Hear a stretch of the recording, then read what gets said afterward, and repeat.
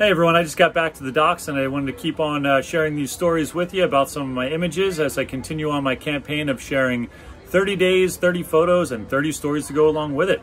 Well, this photo is a pretty cool one. It focuses on patience and timing your shots. So as I pull the photo up right now, and there it is. This photo is of the Needle. This is a famous site offshore of Saba, which is a Dutch island in the Lesser Antilles Islands in the Caribbean. And I took a dive group here a number of years ago, and I kind of take groups there every single year, including this one. So if you're interested in coming, let me know. I'll be able to get you some more information. But this shot normally would have a lot more divers in it, as this is a popular site. We dive usually with 6 to 8 divers at a time on there. So knowing the shot I wanted to get prior to getting in the water had everything to do with capturing.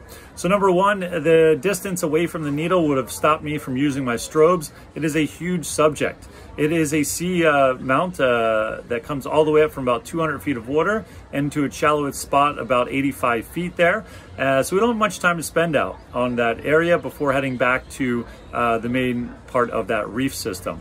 So I had to be patient. I swam away from the Needle itself and was just waiting for all the divers to go except for this very last diver. And adding this one diver in the scene, I think, shows its scale and size of this marine object, and really I love it. So this is a cool shot encompassing a famous dive site and really trying to show magnitude with having just a single diver in the frame.